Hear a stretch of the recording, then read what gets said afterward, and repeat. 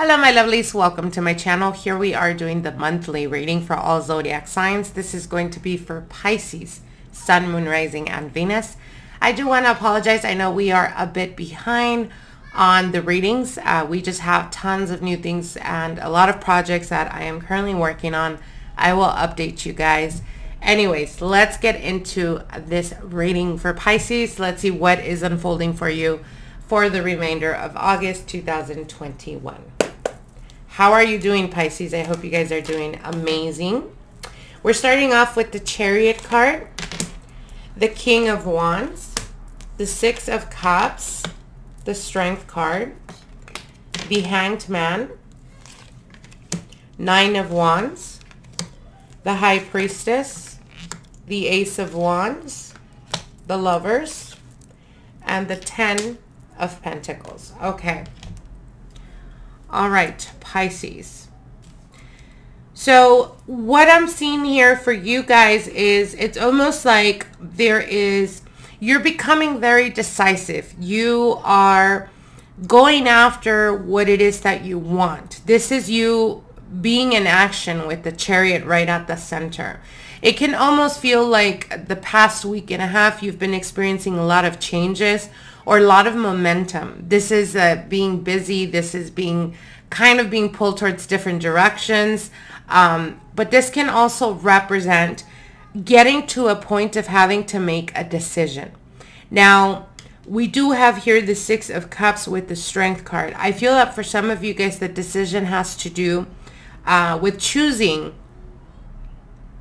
to remain in a situation where you've been dealing with a person or your partner, someone that you've been really putting effort and energy nurturing this connection. And for others of you, I feel that there could be some type of temptation here that we're going to be experiencing as we do have the Strength card. The Strength card is a very sexual card, a very sexual energy, especially because as the obstacle we have the King of Wands. So for some of you guys, it could be dealing with a fire energy of Leo, Sagittarius, Aries. For others, you may be dealing with a Cancer, with a Leo. I do see Earth here as well, Capricorn, Taurus, Virgo. However, what they're showing me here is what's keeping you from progress is this King of Wands. And the Chariot is about quick movement. It's about moving forward. It's about going towards the direction that your will, that your heart, that your mind is invested in. And with the King of Wands, this could be a person that is from your past that may be coming back around or maybe reaching out to you or maybe trying to reconnect with you, because we do have the Six of Cups here.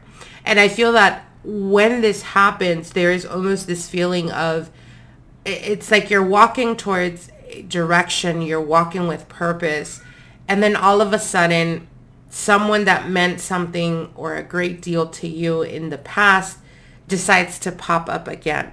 And it's almost like I see you really thinking or wondering, do I really want what I've been aiming to achieve, or is it changing really what it is that I want based on this person coming back around? Do you see what I'm saying?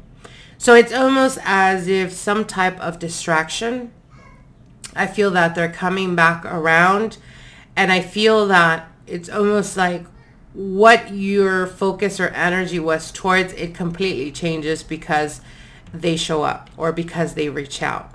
However, with the Hanged Man here, this is crowning your energy, Pisces. And what they're saying is now is not the time to be sacrificing yourself or sacrificing your happiness. The Hanged Man is a representation of your energy, Pisces. With the Nine of Wands, you need to stand your ground. You need to know what it is that you deserve. So if this person from the past was someone that hurt you, was someone that left you waiting for them, because I'm almost hearing like you know, time is ticking. And usually when I hear that, it's an indication that you've been either, you kind of stopped living, or you kind of stopped moving on because you were hoping, or you've been hopeful about this return or this contact or this communication. But with the Nine of Wands here, it's almost like getting to the point of saying no more. I'm no longer sacrificing myself, or I am no longer accommodating you, making things easy for you. And you become more empowered. You become more taking your energy back here with the Strength card. And you also do have the High Priestess. So the High Priestess, as an advice, is don't take anything. Again, if you're dealing with the person that pops up that is from your past, don't take whatever they tell you at face value. Understand that there may be certain things that they're keeping from you, or that they're not being completely transparent or honest about. I don't see the situation of it progressing into something, because we do have here the Ace of Wands, and this is their energy. This is what they're wanting. They're wanting a new start. They're wanting to reconnect. They're wanting to have that contact, that communication with you. And you have the Lovers. There is a decision that needs to be made. For some of you, it could be choosing between two lovers. For others of you, it's choosing a person that you're currently with, or deliberating if you should choose them over someone from your past. However, what they're telling you here is the Lovers with the Strength card is temptation. So what they're telling you is, if you feel like you're being very tempted, don't put all your eggs in that basket, only because with the Ten of Pentacles, they're telling you choose what is most stable for you. Choose the person that has been there for you, that has held it down for you. Choose the person that is choosing you, not someone that in the past walked away or chose someone else and now they're coming back around because it didn't work out and they're choosing you. No, choose the person that chose you. Because with the High Priestess here, there are certain things that are not being, like I said, out in the open. They're not being honest or transparent about certain things.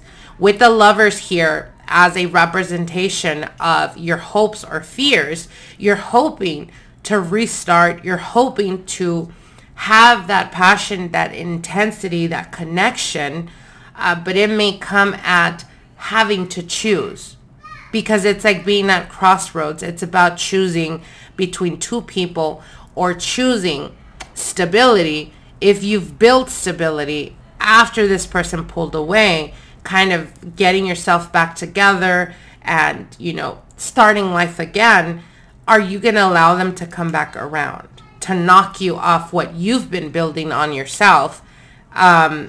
Because there is, you know, this feeling of inadequacy on their part, and it could be the reason why they either pulled away, or it could be the reason why there was no contact or no communication.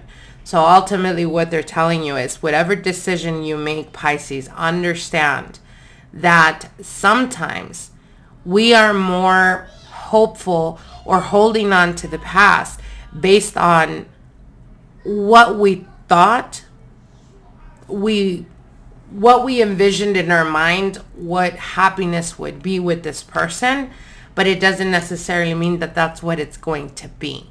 It's almost like being tied to an illusion versus the reality. And what they're telling you is, choose your reality, Pisces. Choose the reality. Choose what is most stable for you. Don't run on temporary emotions, because you can potentially have to sacrifice something here where it may in turn become something that you later regret. So just be mindful about that. All right, Pisces, I wish you guys the very best, and we'll see each other soon. Bye.